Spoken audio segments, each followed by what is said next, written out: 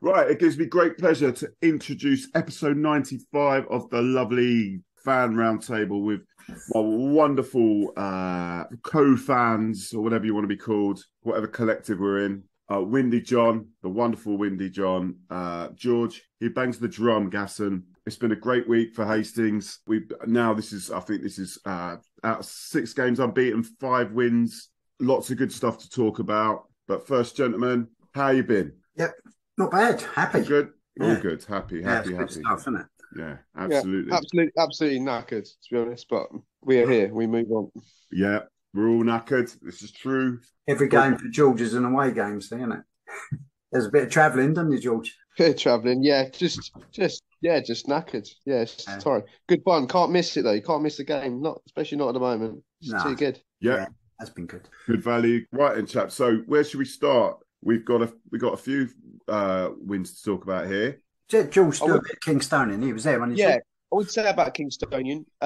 One good ground. I know quite a few have been there before. Tooting and Mitcham's ground. Quite a good setup they had there. Not many home fans, and I did ask a Kingstonian lot online because they took a load of Bognor the week after why there weren't any of them at home. They said no one wants to go to Tooted, so no, they're not getting any home fans at the ground. There you go. I said, well, that's interesting. That bodes well for the future, doesn't it? Yeah. Well, but obviously we won 3-0, and Kingstonian looked shit, to be honest, on the night. But then they go and put 4 past Bognor, so maybe it was just a really good result, and we were really good. And we've been looking. I was looking with Gary actually with some of the wins we've had, and then how the opposition have done afterwards. And it looks like Gary's done some coaching of the opposition teams, and they started playing better after we've played them. But other teams are going on a run after they play us. Yeah. After we give them a bit of a footballing schooling. But yeah, just. But actually, Gary, to be fair, said he wasn't that happy after the Kingstonian game because there were periods where we weren't in total control. But we were a good value for our 3-0. We were a much better side than them. Yeah. Glad of you, Malcolm, to join us, sir. Evening. Evening, Malk. We're just banging on about Kingstonian. One other thing about it, it was great to see the wonderful Kenny Pogue behind the goal with us at Kingstonian as well. Nice one. Yeah, that's cool. Well, you know why he was there, though? Taking Sammy to work. Yeah, he was taking Sammy to work. They're off on a night shift after that game. Proper non-league, that is, mate. Non-league. Yeah. But yeah, Joe, quickly about Kingstonian. Nice goals. Stewarding. Should we talk about the stewarding? Howie, who was going to be on today, couldn't make it. Be that what you think. Who knows why? But maybe it was because we're about to talk about his love interest, the steward, who he became close friends with. And we did sing at one point that he possibly could be on a list, a possible even sex offenders list. I don't know if we want to sort of stretch that one out, George, or not. I don't want to stretch anything out with a sex offender, mate. So I'm going to go with a no there. What I do want to actually talk about is Ryan Worrell's goal, which is made my shortlist for goal of the season. So we know he can hit them from distance. He as these strikes and a couple of times a season. And yeah, what absolute top goal from Ryan Worrell. Yeah, it's a beauty. Curled in from about, I don't know, 25, 30 yards. Don't know, it's quite far out, isn't it? Yeah. No, it's good to see the footage, isn't it? You know, won't be seeing too much of that on Saturday, by the sounds of it. No, we won't. No, and obviously Freddie Legg. Is that Freddie Legg's first goal for us? Or has he scored before? In Kingston? I'll have a look. Oh, they're gone. I think he has. First goal this season. So. Oh, okay. Good work from Smith to set that one up for him. And it's nice to see Smith get a goal. Yeah, he took it well, didn't he? Yeah, looks like he's gaining in confidence. Malk, your thoughts on the Kingstonian game? I'll just go through it quickly. Yeah. It was. I didn't think it was much of a game. I didn't. The goals were okay and all that, but yeah, I thought it was a rubbish game. The pitch was a bit bobbly, wasn't it? It wasn't great. Yeah, it was. Yeah. But yeah, it's that time of year where you don't worry about performances and just get wins, isn't it? So. Is it a grass pitch? Yeah. I just wondered because, well, you know, when we had the playoffs years ago, it's like a beach. There's no grass on it at all; it's just sand. So it sounds like they've still got problems then if it's bumping and bobbling around. Yeah, Nice ground though, isn't it? The two ends, so the ends are really good. And then they've got quite a big stand down the side, if I remember. And then the other side's bare, isn't it? It was pretty much. It was odd though that you either had to go up in the lift or go out the players' tunnel to get to the ground. You know, get in the ground. It was it was pretty weird that I've never been to a ground where you had to do that, go through the players' tunnel to get to the pitch. Well, you're usually with the players as an agent, aren't you? You usually do that. No, I don't get that privilege. I just move them on. You know, get them in there and move on to the next one. Yes. Well, what's funny, at the end of the game, about 5 minutes after full time, all the lights were turned off at the ground whilst Kev Towner was still in the disabled loop. Yes. Oh dear. Is that why you weren't? Is that why you weren't there on Tuesday? Please tell me. Well, their steward was like not the sex offender one. He was actually being helpful at the end, but their one at the tunnel was like, "Come on, then." And I was like, "All right, I'll just tell my disabled mate to piss faster." Like, well done. It's just like, come on, man. Like, yeah. So talking to their stewards just quickly, it was quite funny that I think their stewards for the Tooting. Is it who plays there again? Is it Tooting and Mitcham? Tooting and Mitcham. Yeah, right. But they one team. Yeah, they steward for that team, and they obviously do Kingstonian, and they were a little bit hostile to begin with, but afterward they said, "Look, this lot of crap. You're going to win 4-0. Basically, you could do whatever you like." And they did look, because let's talk about the chant. They both look like the ones out of Home Alone. So, George, can we remind the listeners or watchers what the song was we sung at? Oh, wasn't it Kevin McAllister is coming for you, wasn't it? Yes, Kevin McAllister is coming for you, which they thought was quite funny. But moving on. So we move on to obviously Cray on Saturday. Popey getting a goal, just getting that ball through. You know, wasn't the greatest game, but 3 points. Some grinding them out, aren't they? It was quite a similar game and how we scored to the away game, actually, where it just needed someone to have a shot from distance and test their keeper. And just like the away game, I think it was Hasler actually shooting at the away game, but I think it was Ryan Worrell for the home game. Had a shot from distance. I think we're going to get... now Ryan's got that goal. Yeah, now Ryan's got that goal at Kingstonian. I think we're going to get a lot of Ryan Worrell shooting from distance for a bit. And he's had a go, and it's been parried away again. The keeper didn't look very, very sure at all. No, although he had the ponytail, he's no David Seaman. that goalie, he had marvellous hair, didn't he? Oh, it was wonderful, wasn't it? It was David Seaman, florid David Seaman hair, that was. Yeah. Anything else from that performance other than 3 points? Anyone to add to that? Again, thought we were good value for the 3 points, actually, and we defended really well towards the end of the game when a good team like Cray is going to come onto you a little bit. So, I think absolutely fantastic result.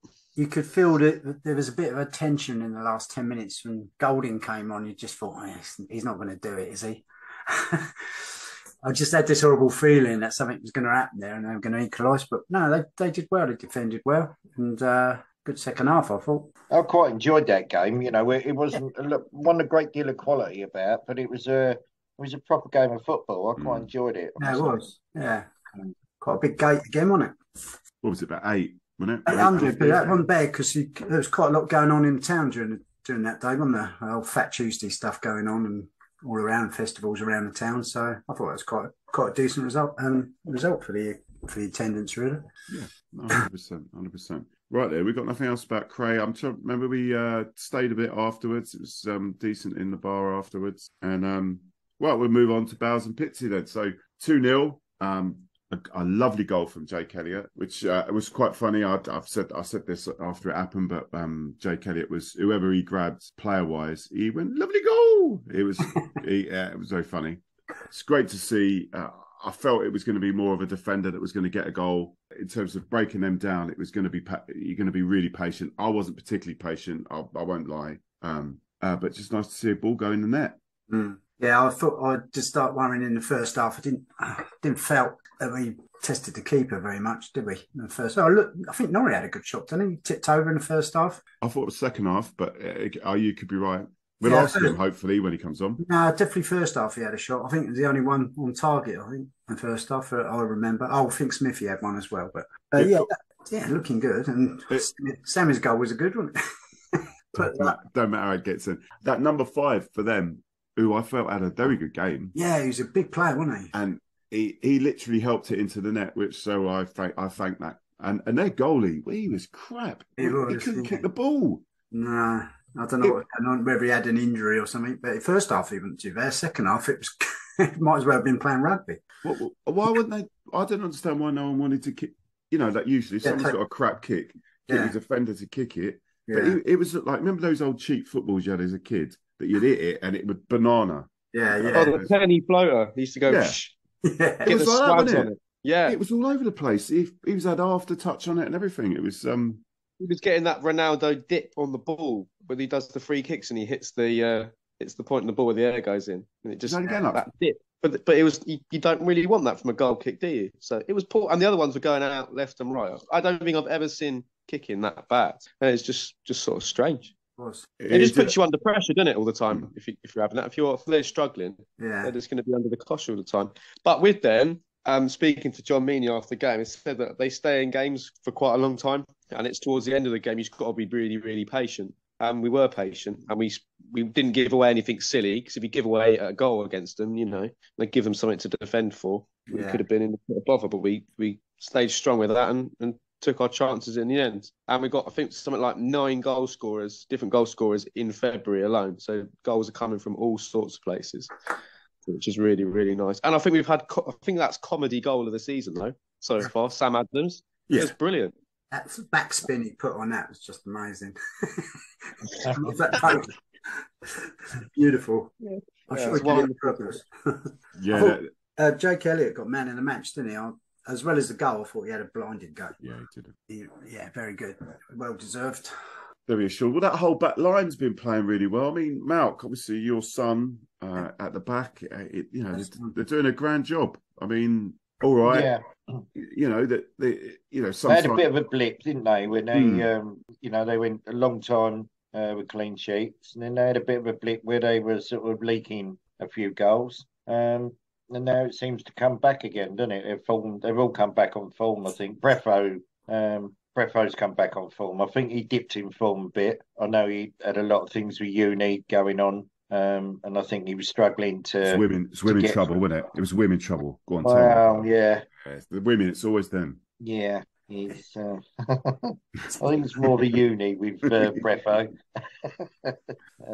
But yeah, he does a lot for the church and that sort of thing, doesn't he? So I think he was just feeling the pressure a little bit. But I think his uni's finished, and you have to have all these end of term things which he was struggling to get done. And he's come back on form, which is good to see. Yeah, I think Kane Penn's been consistent all season. He's my player of the season still so far.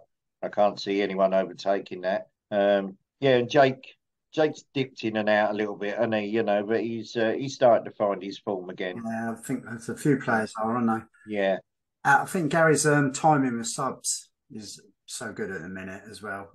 That's not taking anything away from anybody who's going off either. I mean, both Ben and Ollie especially, they both worked their socks off, didn't they, last night? And then he timed it just right, take them off and freshen the legs up, and bang, 2 goals. Yeah, he don't leave it too long, does he? No. That's the thing. That was Aggie's downfall. Aggie used to leave it to the last 10 minutes, and it was a bit too late by then. But no, I thought Freddie looked good when he came on. God, he bulked up, and he's put on some decent muscle, hasn't he, over the last 12 months? Where's that come from? Yeah, good luck. Yeah. No, it's good. Looking good. George, anything? No, just another enjoyable evening at Pilot Fields. It's been I love Tuesday nights, and we got one more big Tuesday night league game that we left against Enfield. Oh, yes. So something to look forward to in a couple of weeks' time. Yeah, that's the rearranged game. Yeah. Yes. A couple of results went our way last night as well, didn't they? Yeah, Enfield lost 3-0 at Folkestone. Louis Collins getting a goal. Yeah, I noticed that. That's why we sent him there. Yeah, Agent Collins on the case there. Definitely sent him there. That's why Mark had to leave there, because he didn't want to disclose about his activities. Yeah, I mean, in terms of Baz and Fitzy, I mean, it was definitely a banana skin that could have been easily. We could easily, if we weren't as solid, lost that game. Yeah. I think Baz and Fitzy could not hit a barn door though. I mean, some of their efforts were. I mean, they were. Careful what you say, Chris. We still got to play them again this season. Yeah. I don't care. They had a couple of players up front that are quite nippy, though, weren't they? Especially they were quick, yeah. But like I say, they didn't have anyone who could shoot. Well, they were shooting from too far out as well. Obviously, they're struggling. So, yeah. I mean, what did you reckon the old Bowers and Pitsy shooting, Malk? It's quite entertaining. I got kicked out then, so I don't know what the conversation was. I've just come back in. Yeah, we were talking about you. Yeah, we were saying that you sent Louis Collins to Folkestone to score for them to beat. Oh yeah. It was all you're doing. Well, yeah. Well, he wasn't doing it with us, so I had to send him off elsewhere. So and the budget cuts and all that, he just weren't willing. So I've got to go where I can get the money in. Yeah, fair enough. But you got a handling fee, yeah? Yeah, of course. Yeah, I won't do anything without a handling fee. Yeah. Oh, hello. We've got Nori getting on. Oh, hello, Nori. He was one that kicked me off, Nori. I'll have a word with him. How do you know? Oh, he does it. That's what he does. He kicks you off? Yeah. His missus might kick him off, though, because he's had to negotiate this. Hey, Nori. Here he is. Hello. How we doing, Nori? We're up? Yeah, I'm all right. Yeah, how are you? Yeah. All right. Yeah, you're right. Right. Nice evening. Did you have a nice day with the loved one? Yeah. Yeah. So how long you got? How long have you got before you? Before it turns into a bad day. Put the eating on, Nori. Well, yeah, I do actually. Yeah, don't sit there in that hoodie, mate. Put the eating on. I have it on. I'm just cold as well. Don't take any abuse off Malk anyway. Craig said I've got to give him some. Oh, have you? All right. Yeah. Well, thanks for coming on, Nori. We're just talking about, obviously the turnaround in form, the run of games. What's that? Six undefeated, 5 wins in a row. The last few games in particular, like yourself, I have to eat humble pie. I was like, kind of not really, not bigging you up, and to be honest, like particularly last night's game, like you were all over the park, like lots of different runs. You really turned it around, mate, and it's fantastic the amount of work you do. What's changed? What do you think's changed from the kind of type with like Haringey? Remember that Haringey defeat where it was a bit lackluster? What's changed from then? Well, for everyone or for me? Well, everyone, the team. For team. I don't think much has changed. A couple of games we got a bollocking from Gaz and Nino, but nothing's changed. Everyone's together. It's just starting to click now.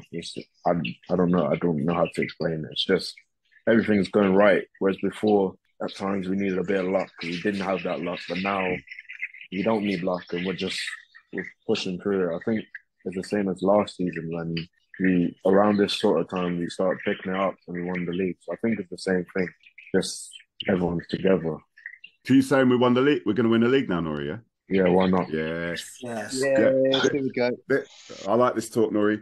But yeah, but like particularly your game, has anything changed? Like, because a lot more across the pitch, particularly last night's game. Is that something that like Meany and Gaz have sort of said about you to do, to kind of swap sides, things like that? A lot more movement. Yeah. Mina's always going on to me about those runs, making across the pitch. He's always on to me about that. So I just put that into my game, took it on board, and just done what he says. Really, nothing too spectacular. So which side would you prefer, on the left or the right? On the pitch, I don't care. As long as I'm on the pitch. Nice answer. I like that. No, I mean you had a big hand in the second goal. Out on the left, and so it's no coincidence, that your form's picked up the same time as the team, in my view. And we've had a few players out recently, and you've stepped up, mate. So well done. Yeah, thank you very much. No, you have and you obviously you're getting goals now, right? I mean, have you got any sort of target? I want to get. Go on, sorry, no. I have 3 now. 3 goals. Thank you, Mal. Weirdly, all against the same team. Yeah, all against the same team. So I want to score against someone else. Yeah, that's my number one goal. You're a one-team wonder. Yeah, I just want to score against someone else. And then before March, I want to have 6 in total. So I have to score 3 more. And by the end of the season, Mino set me a target of 10. So I have to reach that. You weren't far off last night in the first half, was you? Goalie tipped you over. Pardon? In the first half, goalie tipped you over, didn't he? That was you, wasn't it? Yeah, that was me. I wish he would have just let it in. Yeah. Make it easier on me. I know. What? That was a shot, wasn't it? Yeah, Nori, talking about that goalie, what was wrong with his kicks? They were all over the place. Like in the first half, he was all right. I think because you guys were so close to him, you just got in his head. That's all I can say. Because after the game, we were all saying like he just went downhill in the second half when the fans were so close to him. So that's good. Maybe you guys should keep doing that, throwing beers at him and stuff. You can't ask him to do that. You've got to do what you got to do. Maybe he was drinking the beers and he got pissed. That's something. what he's kicking it like. No, but it was like it was like he was doing all these squib kicks and wow. Yeah, I don't know. I don't know about any of these chants that were said to him. I got no idea. I didn't hear any, but it's exactly. something because his game went downhill. Yeah. Did. There's unsighted, like remember, like what's his name? Wenger used to say, "Oh, I was unsighted, I didn't see it." Well, I unheard it. I couldn't. Fair enough. Fair enough.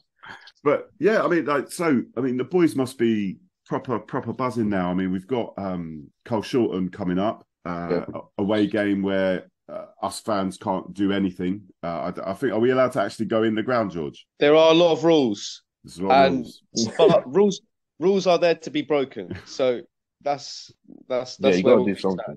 Yeah, we'll have a good time. We'll have a good time. There's plenty noisy lot going up, so we'll make lots of noise and make sure the team feels the support. That's good. So the boys pumped for Carl Shorten. Another 3 points. I mean, everyone's always pumped, but it's nothing. I don't think anyone's overly excited. We all feel like we still haven't done enough yet. We still want more. So it's not like anyone's like, over the top. Everyone's just still locked in and ready to do business. You've got a good point. I actually said last night that you're grinding 3 points out, but you're not totally setting the world on fire, which is really good sign. There's still room for improvement. You know, when you've got all still teams above you to play yet as well, and that has been a bit of a stumbling block into, having won as many games against a team above us as perhaps we could have done. So now's the time. It's coming up. Exactly. And everyone's beatable, aren't they, in that league? Yeah, it's very true. I think so. But yeah, no one's like thinking too far ahead. We're just taking it a game at a time. Cool. Just trying to get the results. That's good. Nori, what about Jake's goal? It was a fluke. He didn't mean it. No, it wasn't a good goal. It was a fluke.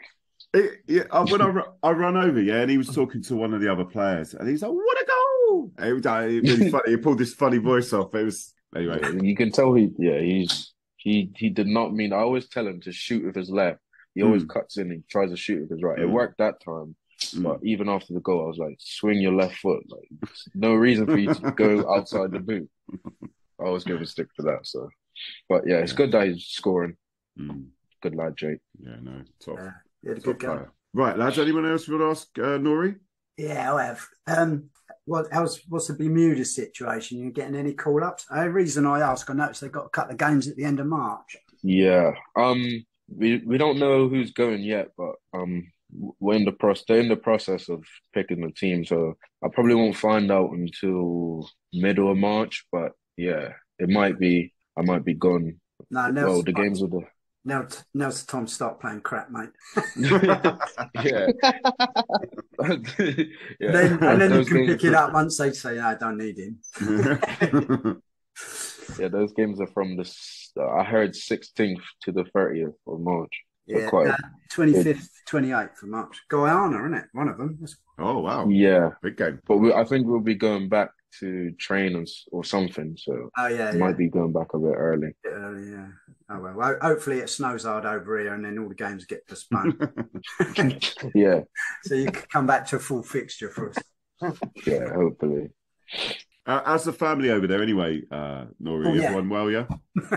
John obviously is very interested, but no, honestly. Mum's all right? Everything good? Mum's motorbike, how's that?